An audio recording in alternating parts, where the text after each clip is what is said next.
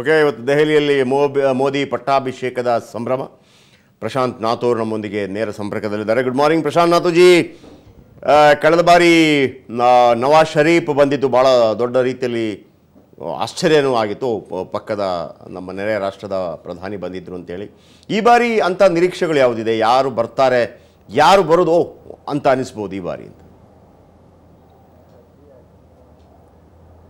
Jayaprakash, BIMSTEC ರಾಷ್ಟ್ರಗಳ ಮುಖ್ಯಸ್ಥರನ್ನು ಆಹ್ವಾನಿಸಲಾಗಿದೆ. ಹೀಗಾಗಿ ಅವರೆಲ್ಲರೂ ಕೂಡ ಈ ಒಂದು ಕಾರ್ಯಕ್ರಮಕ್ಕೆ ಬರಬಹುದು ಅಂತಕ್ಕಂಥದ್ದು. ಪಕ್ಕದ ಬಾಂಗ್ಲಾದೇಶ್, ಥೈಲ್ಯಾಂಡ್, ಶ್ರೀಲಂಕಾದ ಅಧ್ಯಕ್ಷರುಗಳು ಕೂಡ ಈ ಒಂದು ಕಾರ್ಯಕ್ರಮದಲ್ಲಿ ಭಾಗವಹಿಸಲಿದ್ದಾರೆ. ಭೂತಾನ್ನ ನರೇಶ್ ಕೂಡ ಈ ಒಂದು ಕಾರ್ಯಕ್ರಮದಲ್ಲಿ ಭಾಗವಹಿಸಲಿದ್ದಾರೆ.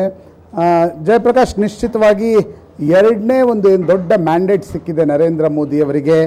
ಆ ಸಂದರ್ಭದಲ್ಲಿ ಒಂದು ಅತಿ ದೊಡ್ಡ ಕುತೂಹಲ ಇಡೀ ದೇಶದಲ್ಲೂ ಕೂಡ ಇದೆ, ಇಡೀ ಸಂಪುಟದಲ್ಲಿ ಯಾರ್ಯಾರು ಇರ್ತಾರೆ ಅಂತಕ್ಕಂಥದ್ರ ಬಗ್ಗೆ. ಆದರೆ ಜಯಪ್ರಕಾಶ್, ಇದನ್ನು ನಾವು ಒತ್ತಿ ಹೇಳಬೇಕು. ಅನೇಕ ಬಾರಿ ಕ್ಯಾಬಿನೆಟ್ನ ಚರ್ಚೆ ನಾವು 2-3 ದಿನಗಳ ಕಾಲ ತೆಗೆದುಕೊಳ್ತೀವಿ. ಯಾರು ಬರ್ತಾರೆ, ಯಾರು ಹೋಗ್ತಾರೆ, ಯಾಕೆ ಇರ್ತಾರೆ, ಯಾಕಿರಲ್ಲ, ಯಾವ ಜಾತಿ ಪ್ರಾಂತ, ಇವೆಲ್ಲವುದರ ಬಗ್ಗೆ. ಆದರೆ ಇನ್ನೂವರೆಗೂ ಕೂಡ ಸಂಪುಟ ರಚನೆಗೆ ಪ್ರಾಯಶಃ 9 ಗಂಟೆಗಳು ಮಾತ್ರ ಬಾಕಿ ಉಳಿದಿವೆ.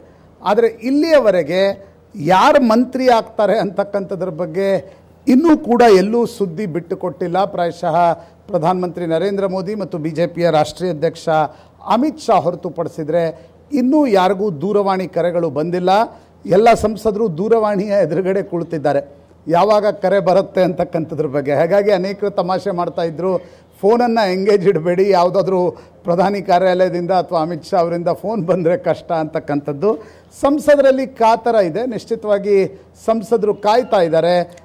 ಯಾರಿಗೆ ಕಾಲ್ ಬರುತ್ತೆ ಅಂತಕ್ಕಂಥದ್ದರ ಬಗ್ಗೆ ಯಾವುದೇ ಸ್ಪಷ್ಟತೆ ಇಲ್ಲ. ಯಾವುದೇ ಹಿರಿಯ ನಾಯಕರಿಗೂ ಕೂಡ ಈ ಬಗ್ಗೆ ಯಾವುದೇ ರೀತಿಯಾಗಿರ್ತಕ್ಕಂಥ ಮಾಹಿತಿ ಇಲ್ಲ. ಜಯಪ್ರಕಾಶ್, ನಮ್ಮ ಜೊತೆಗೆ BJPಯ ರಾಜ್ಯ ಪ್ರಧಾನ ಕಾರ್ಯದರ್ಶಿ CT ರವಿ ಇದ್ದಾರೆ.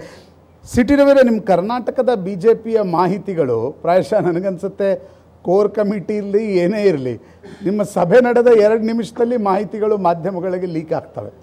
ಆದರೆ ಇದು ದಿಲ್ಲಿ ಏನೋ BJPಯ ಮೋದಿ ಮತ್ತು ಅಮಿತ್ ಶಾ ಅವರ ಸ್ಟೈಲ್ ನೋಡಿದರೆ ಕರ್ನಾಟಕದವ್ರು ಕಲಿಯೋದು ಭಾಳ ಇಲ್ಲ. ನಾವೇನಾಗುತ್ತೆ ಅಂದರೆ ಪತ್ರಕರ್ತರ ಜೊತೆಗೆ ಅತಿ ಸಂಬಂಧ, ಅತಿ ಸ್ನೇಹ, ಚರ್ಚೆ ಆಗಿದ್ದೆಲ್ಲ ಹೊರಗೆ ಬರೋದಕ್ಕೆ ಕಾರಣ ಆಗುತ್ತೆ. ಇಲ್ಲ, ಅವರು ಅತಿ ಸ್ನೇಹನೂ ಇಟ್ಕೊಂಡಿಲ್ಲ, ಅತಿ ಸಂಬಂಧನೂ ಇಟ್ಕೊಂಡಿಲ್ಲ. ಹಾಗಾಗಿ ಯಾವುದನ್ನು ಯಾವ ಸಂದರ್ಭದಲ್ಲಿ ಯಾರು ಹೇಳಬೇಕು ಅವರೇ ಹೇಳ್ತಾರೆ.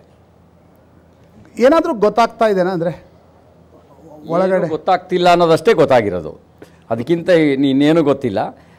ನನಗೆ ಹೆಮ್ಮೆ ಆಗೋದೇನು ಅಂದರೆ, ಮತ್ತು ನಾವು ಕಲಿಬೇಕಾಗಿರೋದೇನು ಅಂದರೆ, ನೀವು ಹೇಳಿದಂತೆ ಭಾಳ ಕರ್ನಾಟಕದ BJP ನಮಗೆ ಕರ್ನಾಟಕದ BJP ಮಾತ್ರ ಅಲ್ಲ, ರಾಜ್ಯದ ಬೇರೆ ಬೇರೆ ರಾಜ್ಯಗಳ BJP ಕೂಡ ಕಲಿಬೇಕಾಗಿರೋ ಒಂದು ಪಾಠ ಇದೆ.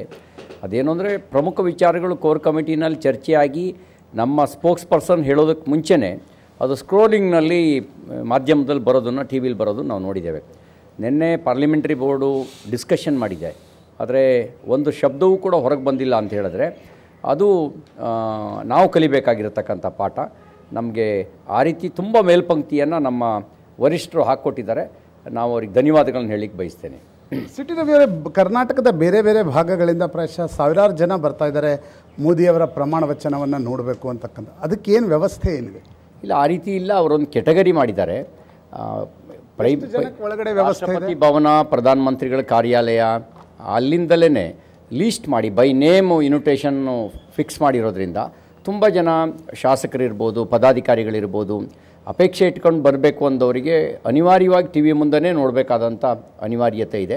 TV ನೋಡೋದು ವಾಸಿ ಅಲ್ಲ, ಈಗೇನು ಮಾಡ್ತೀರಿ, ಎಲ್ರಿಗೂ ನಮ್ಮೆಲ್ಲರ ನಿರೀಕ್ಷೆಗಳು ಭಾಳ ಇರ್ತವೆ. ಆದರೆ ಅವಕಾಶ ಇಲ್ಲದೆ ಇದ್ದಾಗ ಮಾಧ್ಯಮದ TV ಮುಂದೆ ಕೂತ್ಕೊಂಡೇ ಎಲ್ಲವನ್ನೂ ನೋಡೋಕ್ಕೆ ಅವಕಾಶ ಇದೆ. ಅಲ್ಲಿ ಒಳಗೆ ಹೋಗಿ ಕೂತ್ರೆ ಹೋಗಿದ್ದು ಅನ್ನೋ ಸಾಕ್ಷಿ ಆದ್ವಿ ಅನ್ನೋದಂಥ ಒಂದು ಭಾವ.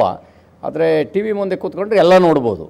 ಥ್ಯಾಂಕ್ ಯು ರವಿ ಅವರು. CT ಜಯಪ್ರಕಾಶ್, ನಿಶ್ಚಿತವಾಗಿ ಯಾರು ಕ್ಯಾಬಿನೆಟ್ನಲ್ಲಿ ಬರ್ತಾರೆ ಅಂತಕ್ಕಂಥದ್ರ ಬಗ್ಗೆ ಒಂದು ಇನ್ನೂ ಕುತೂಹಲವಿದೆ. ಪ್ರಾಯಶಃ ನರೇಂದ್ರ ಮೋದಿ ಮತ್ತು ಅಮಿತ್ ಶಾ ಅವರ ವರ್ಕಿಂಗ್ ಸ್ಟೈಲನ್ನು ಇದು ತೋರಿಸುತ್ತೆ. ಯಾಕಂದರೆ ಸ್ಪೆಕ್ಯುಲೇಷನ್ ನಿಶ್ಚಿತವಾಗಿ ಜಾತೀಯವಾರು ಅನೇಕ ಹೆಸರುಗಳು ಬಿಡ್ತಾ ಹೋಗ್ಬೋದು. ಆದರೆ ನಿಶ್ಚಿತವಾಗಿ ಪ್ರಧಾನಮಂತ್ರಿ ಕಾರ್ಯಾಲಯದಿಂದ ಕ್ಯಾಬಿನೆಟ್ ಸದಸ್ಯರಿಗೆ, Amit Shah minister of ಸ್ಟೇಟ್ಗಳಿಗೆ phone ಮಾಡುವವರೆಗೂ ಕೂಡ ಯಾರನ್ನೂ ಕೂಡ ನೀವು ಮಂತ್ರಿ ಆಗ್ತೀರಿ ಅಂತಕ್ಕಂಥದ್ದನ್ನ ನಂಬೇಡಿ ಅನ್ನೋದನ್ನು ಸ್ವತಃ ಪ್ರಧಾನಮಂತ್ರಿ ಸೆಂಟ್ರಲ್ ಹಾಲ್ನ ಭಾಷಣದಲ್ಲೇ ಸ್ಪಷ್ಟಪಡಿಸಿದರು.